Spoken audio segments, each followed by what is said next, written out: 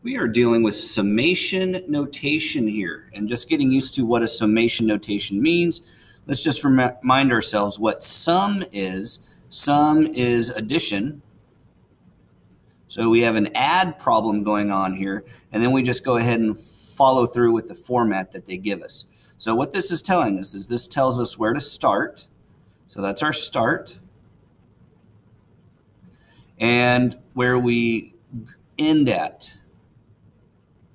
And then we have to go through all the entries, and we go through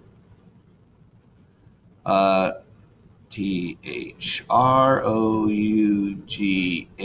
We go through all the entries up until there, and we are adding them. We are doing a sum as we fill in each entry.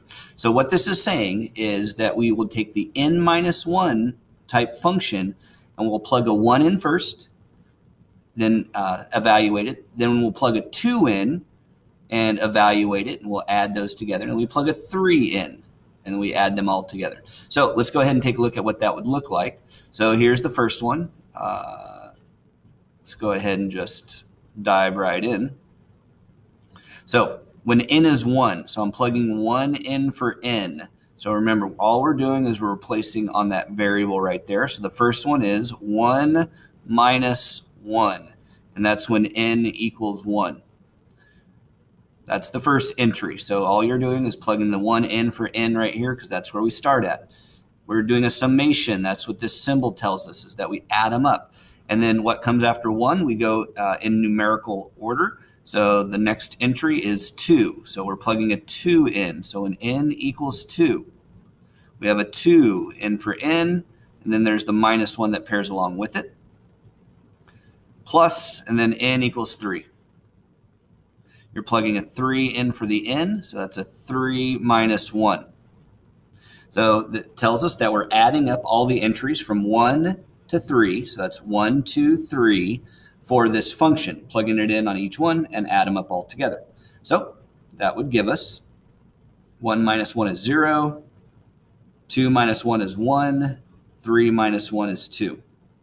So I got the answer of 3 here. So this function equals 3.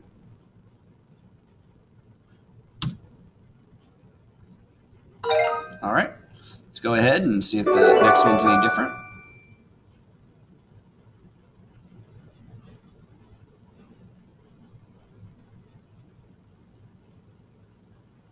Let's go. All right, so same game here from 1 to 2, plugging it into this function.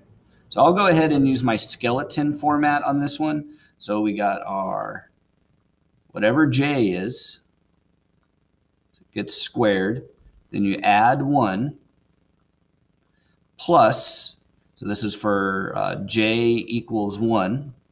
The 1's going to go right there, plus the next entry, whatever j is, gets squared, we add 1 to it, and then that's when j is equal to 2. And it's the 2 that goes inside there. So we'll just go ahead and evaluate it. Let me go ahead and switch colors so it's a little bit easier to see. So that a 1 is going to go in here, and a 2 is going to go in here. Do our order of operations. 1 squared is 1. 1 plus 1 is 2. Plus 2 squared is 4. 4 plus 1 is 5. So I get the answer of 7 here for this solution. And if you need to, you can expand it out or do a little more arithmetic. That wasn't too bad on simplifying these. So you can kind of figure out with what the difficulty of the problem is and how you want to approach it.